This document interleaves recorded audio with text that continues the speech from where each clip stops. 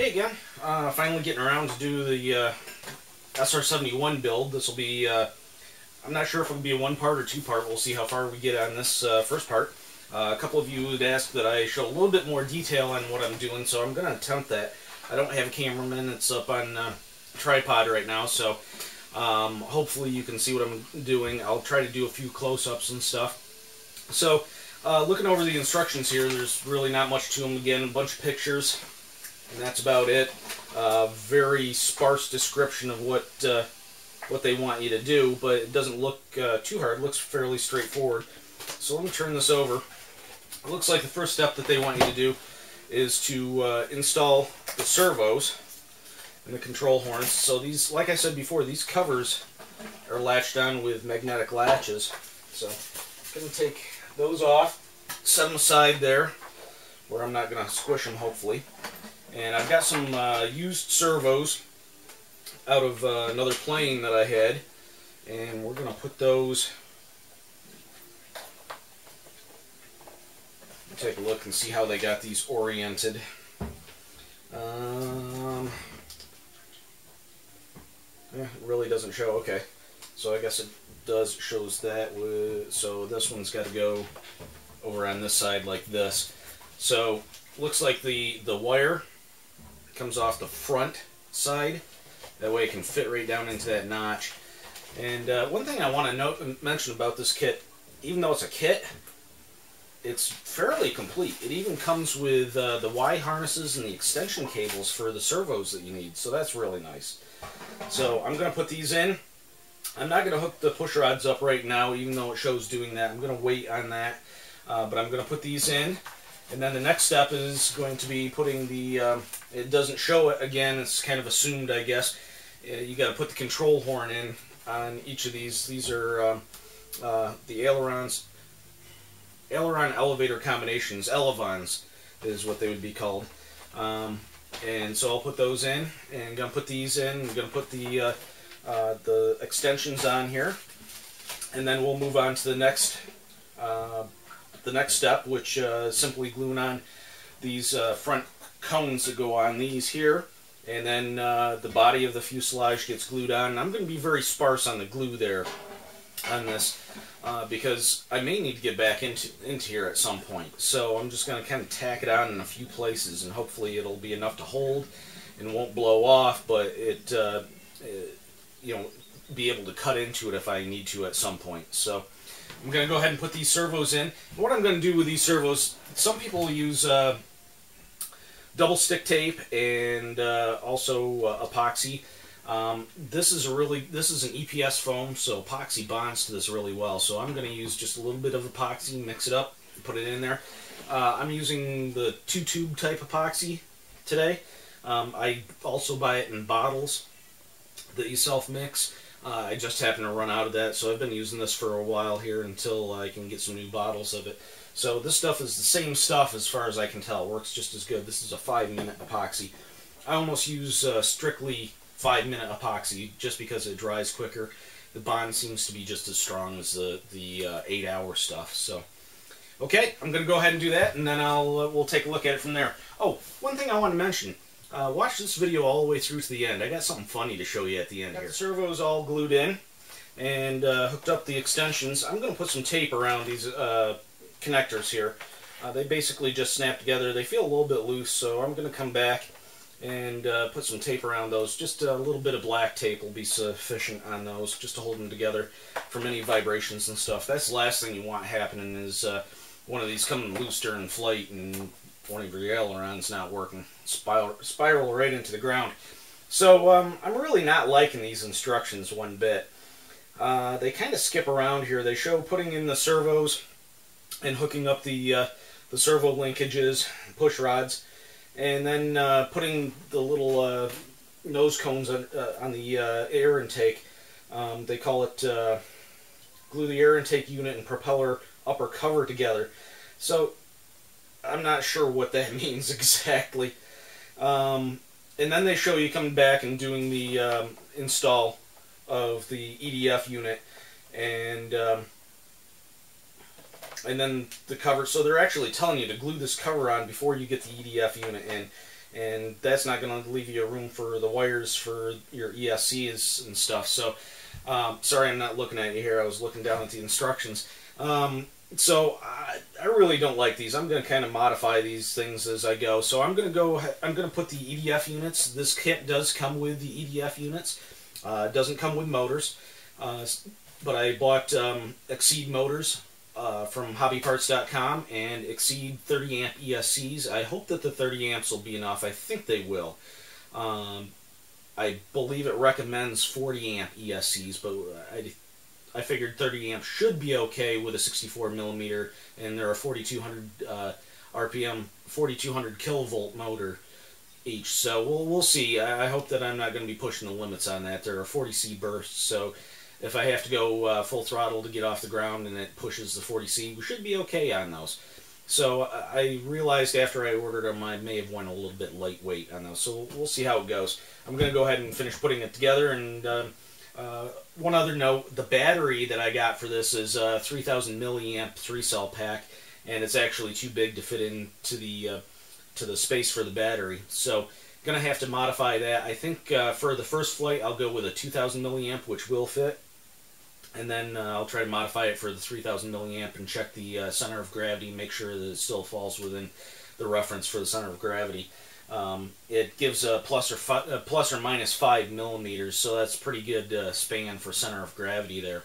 So let me get the EDF units, and we'll take a look at those, and we'll mount the motors up in those and drop them in, and then hook up the ESCs. Okay, so here's the ducted fan unit. It's a 6-bladed impeller. Looks pretty standard, pretty much like your GWS style that I've seen before, 64 millimeter. It comes with a couple of different size prop adapters, so if you've got a shaft that's, I believe these are a 3 and a 3.2 millimeter shaft adapters, so I'm not sure. I believe this is a 3 millimeter shaft on this motor. I'll pull up a larger image here so that you can see this motor a little bit better. And so we're going to put this on here. Basically the motor, if you've never done this before, it's pretty easy. The motor goes right in here like this, and as you can see, that's a little bit big, a little bit sloppy, so what they include is they include a little shroud here to take up that extra gap. So it slides over the motor just like that. So, and then it slides down here. You can actually probably put it in here first, would be better. Then drop the motor in. So that takes up the gap. And then there's just screw holes here that you put the screws in, the mounting screws. And then you put the prop adapter on that. There's a hole here that lines up, and you use a Allen head screwdriver to tighten that up on there. And then this slips right onto the prop adapter. And there's a screw that goes in. Excuse me. Fumble fingers here today. Screw that goes in that to hold it into place like that. So let me assemble this, and I'll be right back and show you the finished product. Let me show you here a little bit closer so you can see these a little bit better. I'll be back in just a minute and have this all assembled. Okay, so there's the finished completed motor setup. There's a little bit more gap in between here than I would like to see. That does reduce the thrust a little bit. You want that as tight as you can get it without rubbing, but that's the way it is. So, also another thing to notice here is I offset this 90 degrees so that the hole is on top and the wires come out at 90 degrees to that. So that when it's in the plane, if I need to tighten up that prop adapter or whatever, I can get at it. I can loosen up this, probably get the Allen head wrench down in here and loosen that up enough that I can get to that prop adapter. There actually may be, yes there is actually, a notch, and it should line up properly, a notch right there on the impeller itself. So I should be able to, if I need to tighten up the prop adapter, thread the Allen wrench right down through and tighten that up right from there. So it's nice to have this up on top. Back in years gone past, I had not even given it a thought, put the kit together and put that over on the bottom or on the side, and it just caused all kinds of problems. So the next step we're going to do And I'm just going to show it briefly here. I've got the Exceed 30 amp programmable, see, it's Exceed RC Proton 30 amp speed controller. So I was looking at this, and the wires, battery wires, are way too short. And we're going to have to bind them together anyways, the two of them from both sides. So I'm going to clip these off, solder them together, and do one set of leads up to the battery. So I got to get a hold of some wire. I think I've got some around to do that. But just to show you how this goes in, the motor drops in just like this. You want just a little bit of glue around there and probably a little bit here. I wouldn't go excessive on this. Don't put it on the top. That's that would glue the hatch on that they have there that is magnetic. So you don't want to do that. So it would drop right down in here just like that. Again, make sure the hole's on top just for easy access. So let me show that to you. Just like that. And then the wires go through here. The ESC, these wires are a little bit long, but the ESC would plug in just like this. Just simple banana plugs if you've never done this before, if this is your first kit. I wouldn't recommend this as my first kit, but I want to go through all the steps. I think we're going to have to find some way of routing these wires a little bit better, but that ESC fits in there really nice, fits in that gap. Probably going to have to route these. I hate to route it behind, because if you route it behind, you're cutting into the airflow going out. If you route them ahead, you risk this the possibility of sucking them into the impeller. So that's neither of those options is good. So I'm not sure what way I'm going to go about this. Once I figure that out, I will let you know. And for the second side, it's basically like the shampoo bottle says, repeat as necessary. So wash, rinse, repeat. And this wouldn't be a bad option neither, is just to tape these wires down in this little gap here where the ESC is designed to go, and actually put the ESC, just use double stick tape on the inside and put it right on the inside. It's not going to throw off your center of gravity that much.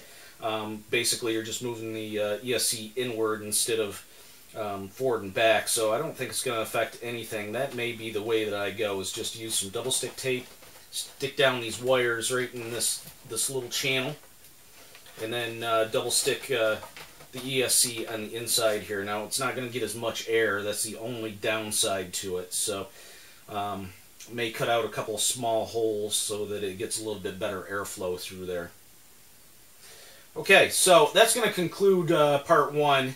I'm losing my light here for the video, and I'm going to do some soldering and stuff, and be looking for part two probably next week sometime. So until then, I'll probably have a couple of other videos coming up here shortly, probably one or two this week, another episode of Airplanes from the Closet, and possibly another episode of RC Airplane Basics. So look for them, and I hope you enjoy them, and I hope that you're learning something from these, and hopefully we get this thing flying.